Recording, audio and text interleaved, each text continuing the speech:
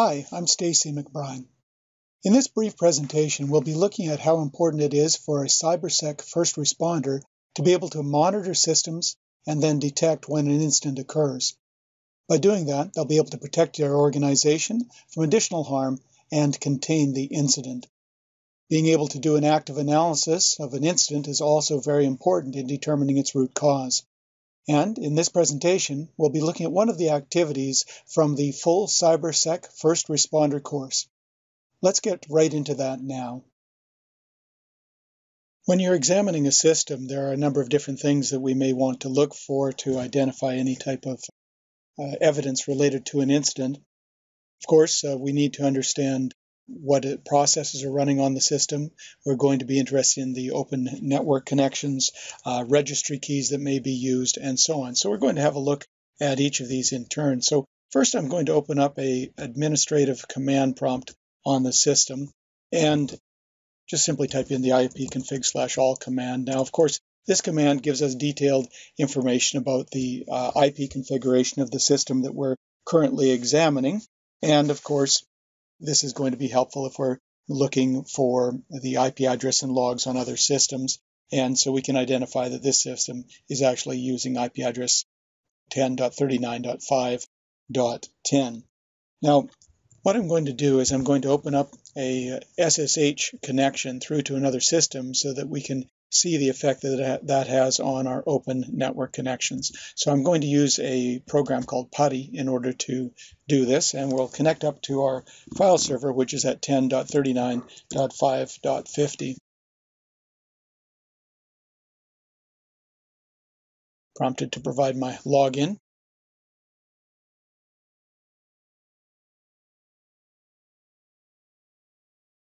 And now that I've logged into the system, I can verify that I'm there by perhaps typing the hostname command. And you can see that I've connected to server 01. I'm just going to leave that connection open for a minute.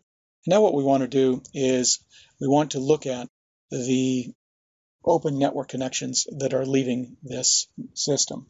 So I'm going to use the netstat command. And what I want to do is display not only all of the connections, but also the executable files that are associated with those connections. And that's why I need the administrative command prompt, because this command will require elevation, otherwise it won't work.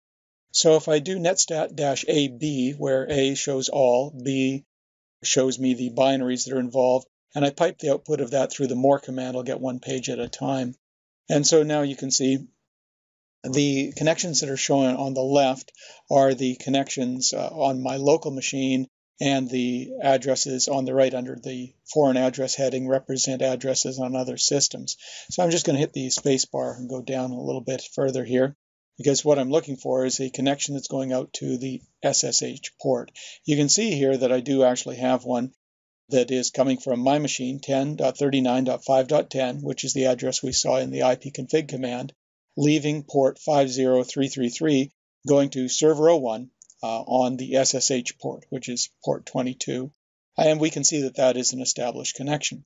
Now, below that, you can see that it indicates that putty.exe is the executable that actually is responsible for that connection. So if we're examining a system and we see any suspicious ports that are open, we might be interested in identifying which processes or which programs are tied to those ports so that we can identify whether those are legitimate or not. Now, the next thing we might be interested in is what processes are actually running on this system. So in order to view the processes, I could use something that's built in like Task Manager, but it's very limited in its capabilities. Whereas a tool like Process Explorer from sysinternals, which is now a Microsoft product, it was created by Mark Russinovich, and he still works for Microsoft, as I understand. And this tool is like Task Manager on steroids. It gives us much more capabilities. So looking at our Process Explorer, we can scroll down through the various processes that are listed on the system. And you can see it shows the hierarchy of those processes, which parent process called which child process, and so on. And you can see under Explorer, we've got PuTTY. So this is the program that we use to start up that connection to the outside world. And if we right-click on that and view our properties, you can see that on the TCP/IP tab, it actually does show that we do have this established connection from our client machine to the remote address that we identified earlier, and that's an established connection. So that gives you an example of what we can look at. Now, PuTTY itself doesn't open up any additional files because it's a self-contained executable. But if we've got, let's say, some type of malware or some questionable software on the system, we might want to get an idea as to just exactly what it's doing, or maybe collect enough detail so that we can match it up with known indicators of compromise and thereby be able to determine whether that particular piece of code is malicious or not. So if we click on Just Sched, for an example, this is the Java update scheduler program. And as we examine that, you can see that it does have a number of files and handles that are open. You can see in the bottom half of the window, a number of different files that are being accessed and a number of different registry keys. And so those registry keys are important because a lot of malware will write values into those registry keys so that it will automatically start up when the system starts. And that way it will be able to preserve its control over the system. So these registry keys are of some use. And we can also view the DLLs that are in use. So I hit Control D there, and it displays all the different DLL files that are being referenced by this particular program. And so there's quite a few. And once again, these DLLs that are accessed, along with the handles that are in use, may give us some clues as to whether the program is malicious or whether the program is not. So if we want to look at some of the entries that this program may be using, we could, of course, view this registry key to see what kind of values are stored there. And we'll do that in a minute. If I right-click on Just Sched, you'll notice that one function that's built in here is to actually check programs using what's called VirusTotal. It's a website that maintains multiple antivirus engines, and we can use this automatic submission to scan, and really what it does is it submits the hash value of this file up to VirusTotal, and if it recognizes the hash value of the file, then it can determine whether that file is already known to be safe or malicious, and it also, if it can't find the hash value, can upload the program. Now over on the right hand side here you can see the VirusTotal findings. If I click on that, it'll actually open up a browser that'll take me through to the VirusTotal web page where it shows the results for this file, and this is the hash value of the file that I just submitted. And you can see it's found 0 out of 57 engines have detected that as being malicious. And so there's a good chance that either it's A, not malicious, or B, it could be an unknown piece of malware, a zero-day exploit, something that no one's found yet. So, of course, just the fact that it hasn't been found as being malicious doesn't prove that it's not, but it does give us a reasonable level of confidence at least. Now, of course, if we find something that's flagged as malicious, then, of course, that gives us a positive that we can work from as well.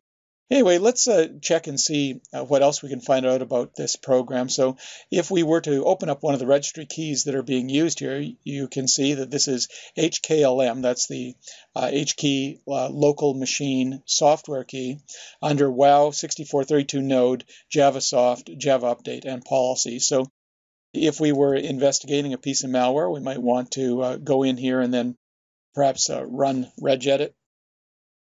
And when we open up regedit, it will have to run with privilege. You can see that I've already scrolled down to that position in the registry. You can see I've opened up HKey local machine, software, WoW 6432 node, and then we've got JavaSoft and Java update policy. And so these are the different values and keys that are stored in here.